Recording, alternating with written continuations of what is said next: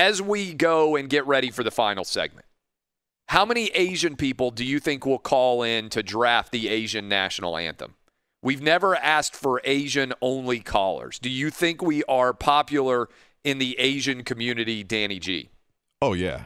Do you think we have a lot of Asian listeners that are going to load up the phone lines? For sure. Dub, you answer phones all day. What do you think? Do you think we'll have loaded lines from the Asian community to draft the Asian national anthem? I mean, I'm expecting at least a half dozen calls here coming up during this commercial break.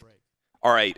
What would you say as a white man, Dub, about my drafting of Sweet Caroline on behalf of white America as the white national anthem? I think that would be a popular selection. What selection would you suggest otherwise? I think maybe for the younger millennial generation, I think something by Blink-182 would be more sufficient. Maybe I Miss You by Blink-182, because whenever that song comes on in the bars, let me tell you what, all the white kids are belting it out. As a 25-year-old, you're telling me Blink. Do we have that song, Danny G, on the playlist there? We'll look for it right now. And by the way, 5150 tweeted in and said, Clay, the white national anthem is Cowboy from Kid Rock. All right, Asian callers only. And by the way, good news coming in the Big Ten shortly, by the way. You never know what you're going to get on the show. Good news about the return of Big Ten football. By the way, my dad also just texted me and said, as a senior citizen, Jeremiah was a bullfrog would be his vote for the senior citizen national anthem, which I don't even know if we have that in play. Jeremiah was a bullfrog, senior citizen national anthem. All right, Asian national anthem. We have callers. Who is it? We got Vincent in Salt Lake City. Vincent, who is it? What you got for me? Hey, I got Carl Douglas. Everybody was Kung Fu Fighting. Oh, Kung Fu. All right, we're going to take nominees. We might have to Kung Fu Fighting.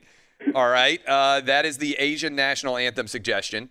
I only want Asian callers, by the way. We don't know necessarily that you're Asian, but Dub is determining. We said this, right? You said only Asian callers. Who's next, Dub? We got Kevin in L.A. Kevin in L.A. Who would you vote for? I mean, this is an obvious one. It has to be Gangnam Style. Gangnam Style. Yeah, that's been tweeted in a lot.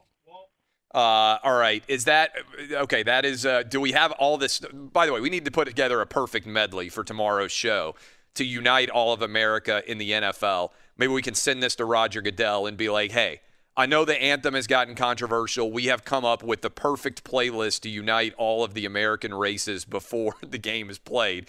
Who's next, Dub? All right, we got our last Asian caller here, Leon in Virginia. Leon? That's his American name. He claims. Okay. I was going to say Leon does not. Okay. Leon. What you got for me? They call me Tiger in China, but you call me Leon, whatever you pick. I think Gangnam Style, easy choice.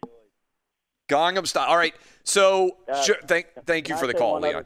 So what do you think? Do we have Gangnam Style on the playlist here? Should we play that? Yeah, we'll get that ready right now for you. All right. So here is what we have as my ploy to unite the world and to unite America in perfect racial harmony before the games are played to make sure that everybody is standing. The nominees here, Sweet Caroline. We've got War Lowrider as the white national anthem, Sweet Caroline. I drafted that on behalf of white people. Then we had Roberto draft War Lowrider on behalf of Hispanic people. We didn't have an official draft. Maybe we need to do this tomorrow and let black people actually draft the black national anthem other than Lift Every Voice and Sing. My nominee, Apple Bottom Jeans. All right? Maybe a little bit controversial.